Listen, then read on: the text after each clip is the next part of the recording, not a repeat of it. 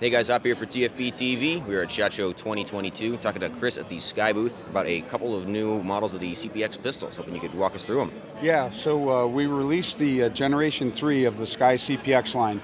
Now everybody knows Sky has pretty much been always a double action, which is more like a revolver type pistol. It's a hammer driven semi-automatic, so every trigger press is the same, but it's double action. Last year we came out with our DVG, David vs. Goliath, Enter the Challenger.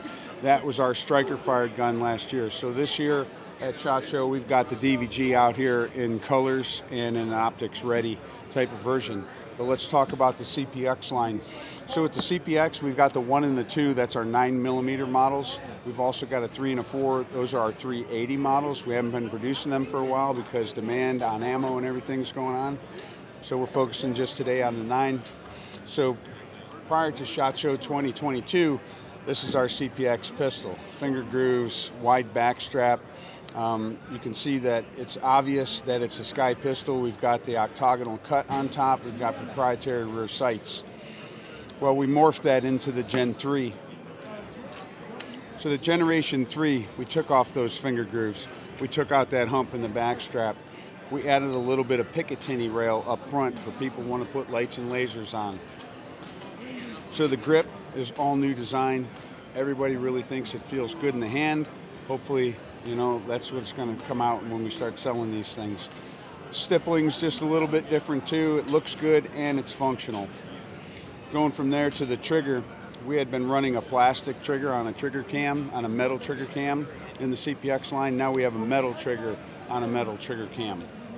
All right, so things are a little more durable, longer lasting. When we look at the slide, you can immediately tell that the slide is not the same old cut. The barrel's not the same old cut. We went to a more modern square top slide cut, which gave us a couple of different options. All right, one is that we could make it a red dot ready gun very easily. We're now retaining the rear sight. Before, when we had shipped these with a red dot mounted, the red dot took the place of the rear sight and there was a notch in that red dot that you used for your backup iron.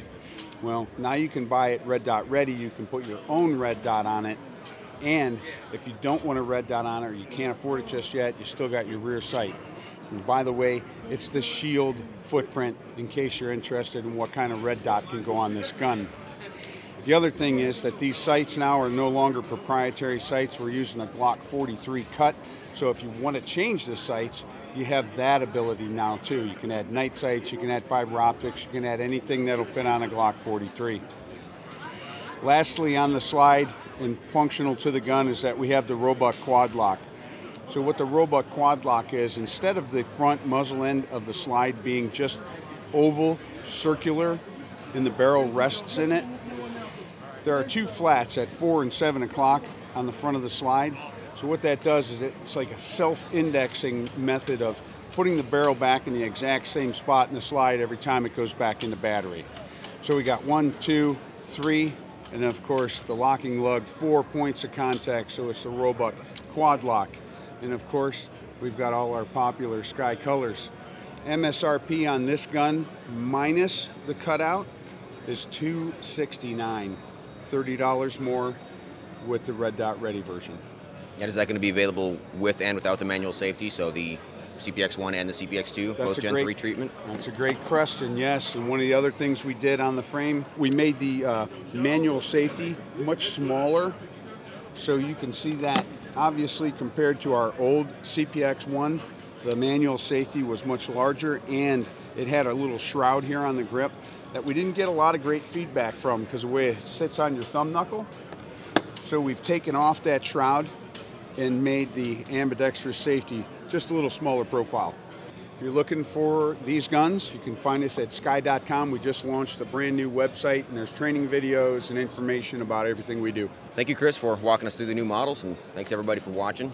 We are finally wrapping up SHOT Show. This is probably our last day here, so there may be some more stuff coming. Stay tuned.